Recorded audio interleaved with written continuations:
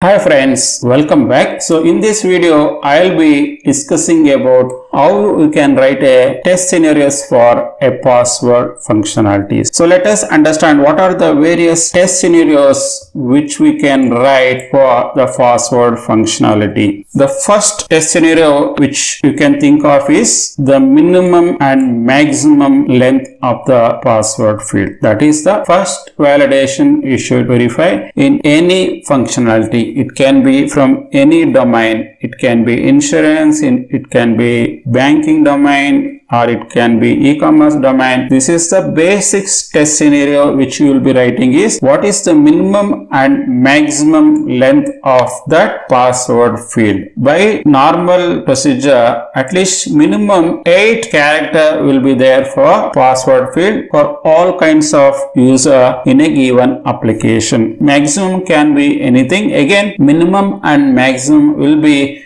based on the functional requirements. You can propose as a 8 character, but just cross check with your product owner and business analyst. Based on that, you update your test scenario. The second one is all passwords which you enter in the text field, it should be encrypted one. When it is going to store into a database, the password should be in encrypted way. If I directly go to the database and if I'm able to see the password in a naked eye, then that password is very dangerous. Because of this, any value which you entered in a password field in the UI element, then the password should get encrypted and get stored into the database. That is the second validation you should make. Then the third test scenario which you should make here is the password should be alphanumeric. It should not have just alpha or numeric. It is a mix of alphanumeric character for a given password field. Then the fourth test scenario, for a given password, we have to be making a mandatory for the password changing every once in 15 days or 30 days, because these days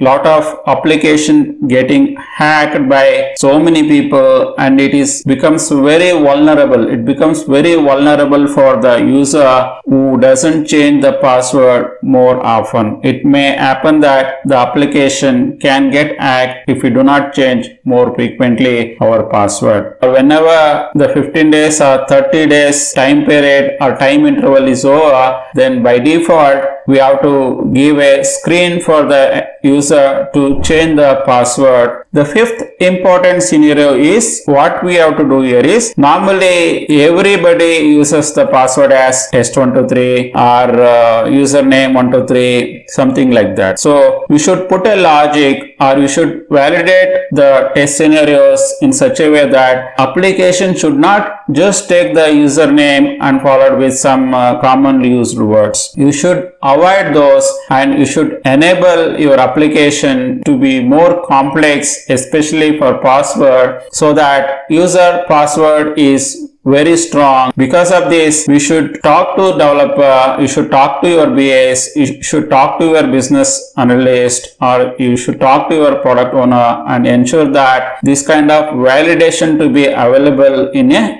given application. Then next scenario is whenever user type the password in the text box, then that password we should not be able to see in a clear naked eye until if you are not select show password checkbox. Otherwise, password should be always masked with star. The next scenario is whenever, let's say, user tries to log into the application, there are situations that maybe user has not accessed the application for 10 days, 15 days. Because of that, user might have forgotten the password. Then every application, there should be a mechanism, or there should be a way to change the password. In case if the user forgotten the password, then we should have a functionality to ask for a forgotten password. Whenever user selects that option, then the solution should provide in terms of either sending the password via email or sending the OTP via mobile. Once the user validate with those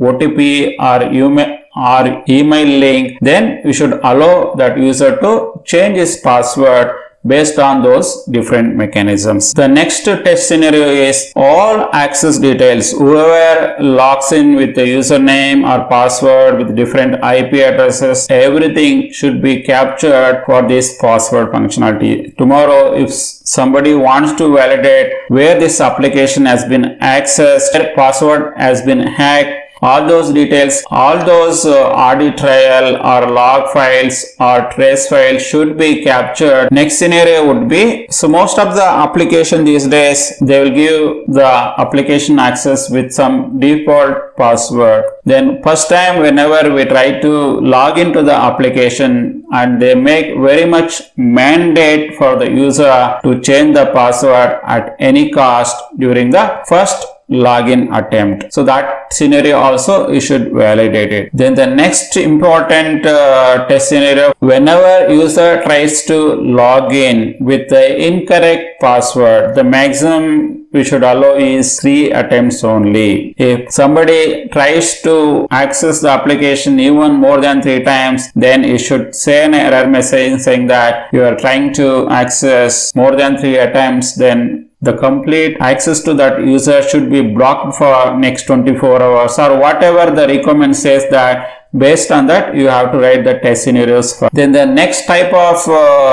functionality in the password is, these days application can be accessed using the web application or it can be mobile application. We should have a mechanism, both web and mobile application should have a same username and password, should be able to log in with the same credential across different way of apps. So these are the very important test scenario which I can think of for password related functionality. I am hoping you guys got a clear idea now. If you guys really like this video, give a thumbs up to this video. If you guys are not subscribed, then do subscribe. Thanks for watching this video. Bye for now. Take care.